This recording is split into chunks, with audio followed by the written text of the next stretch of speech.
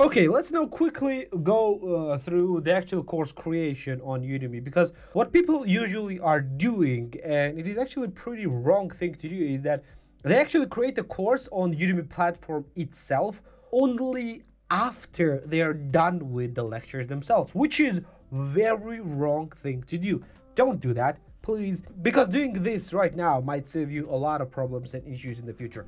So in order to start creating the course, I will just create a dummy course placeholder, so you would know where you can actually create the course. All you need to do is just go to Udemy dashboard. It's gonna be in a white color, don't worry, it's all the colors just are inverted here, and go to your courses.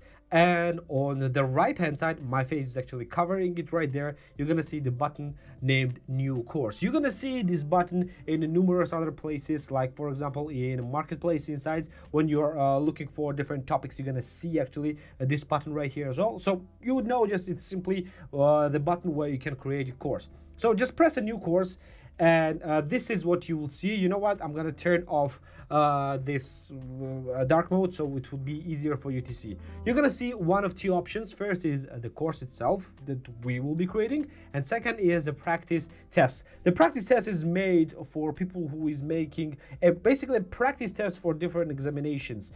And yeah, this is the things that I don't do usually. So all you need to do is just press course right here, and then on the right corner right here, let me just point it so it would be easier to see right here. Or you need to press continue, and then you're gonna write the course name right here. Don't worry, this is just a working title, a placeholder. Don't worry, it will not be your final name. You can write whatever you want. I'm gonna call the test course right here. And yeah, you have only 60 characters, by the way, so you can actually train right here if you want to test different characters. Then press continue again on the bottom right corner. Then you're going to choose a category of your course. Basically it will be the general category of the course. Again, this can be changed as well. Do not worry, do not think about that too much. For example, in our case, let's say that we are creating the same course that we have right here. It's about teaching and academics. Or if you don't know yet, you can just select I don't know yet. It's as simple as that, and then press continue.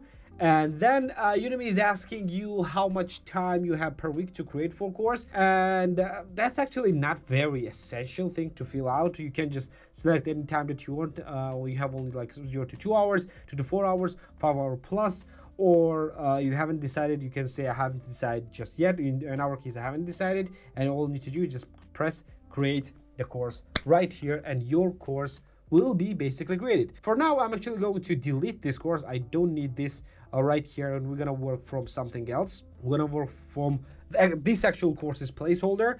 And what you need to understand very well is that all that you are creating for the courses will be filled out in these 10 different tabs on this left side. These 10 tabs will be all that you're filling out. However, not all of them are made to be filled out. Some of them are made to learn from, for you. This is literally made for you as an instructor, not for students. On the first tab, intended learners, it's for the students. We're not gonna be filling this one right now. We're gonna skip it. Course structure.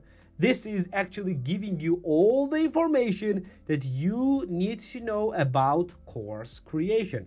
This is literally Udemy telling you what you need to do, and you even have a teacher center about your all the tips and guides, etc, etc. It gives you all the information that you need to create an outline, introduce yourself, create a momentum. Sections have clear learning objectives. Lectures cover one concept, 2 to 7 minutes, which is great. We are actually, for me, it's usually around 8 minutes. And match your lecture types. Then it gives you requirements. That's what you need to follow very carefully. Press this complete list and go and follow very carefully, very carefully, because people are ignoring this. I cannot say how many times I've seen that people are ignoring this, including the time of the content, the number of lectures, the quality, the audio, and everything like that. You need to follow everything and read everything if you're creating the course first time. Don't worry, we're going to be covering majority of those things in this course, but still you need to cover and read everything, because this is this might change and I might not reflect it that quick, but this text will actually do. Then you can go and see the different resources right here. Then as you can see, it's already ticked out right here. We have a check mark. You need to continue that setup and test your video. It actually will give you all the information about the setup and testing your video. You can even create a test video right here and upload it to Udemy itself, and they will test the video and tell you whether your video is actually good or not. You can record anything that you want just to see the quality. It's the same right here, all the quality, all the things that you need. Again, another check mark, then film and edit. The same thing, it gives you all the information. You can even join the community, ask the questions, everything right here. Every single thing is explained. Curriculum, this is the place where you're gonna actually upload your lectures. Then captions, which is optional. This is when you create a course, when you create a lecture, Udemy usually will create an auto caption, or you can just create the caption yourself. Then the landing page, this is basically probably one of the most important parts of the course, where you're going to fill out all the information for the landing page. Then for the pricing, don't worry, we're going to discuss this very carefully. Then promotions, this is where coupons are created and where your referral link is actually made. Don't worry, again, we're going to explain what this means in the future lectures. Don't need to bother about this too much right now. And the course message is basically the welcome message and congratulations message. That's what you need to do. It's not very important, it's not as important as you might think, but still it is a good thing to have.